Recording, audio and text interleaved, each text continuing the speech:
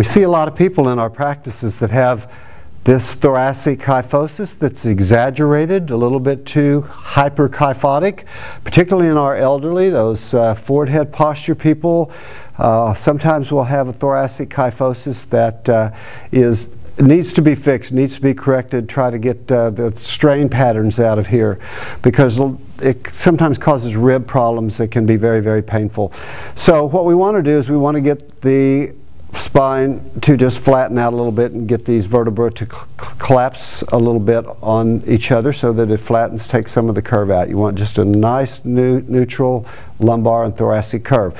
One of the ways to do it, the first thing I like to do is to spring. Of course, Michelle here does not have excessive thoracic kyphosis, so we're going to have to fake this.